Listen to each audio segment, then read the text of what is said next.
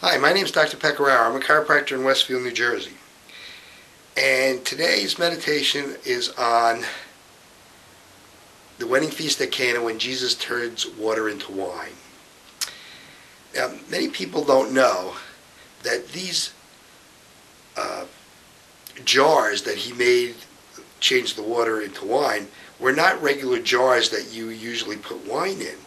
These were basically basins that you wash your hands in when you came in to the party.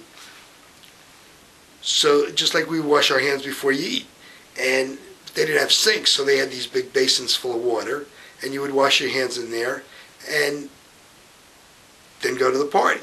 So these were the things that Jesus made the wine in, not regular jars that you would normally put wine in.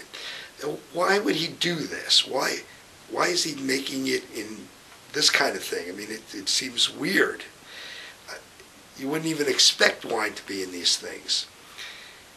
Well, many of you are probably too young to remember bathtub gin, but during the Prohibition in the United States, a lot of people would make gin and other forms of alcohol in their bathtubs, and then they would put it in jars and they would sell it.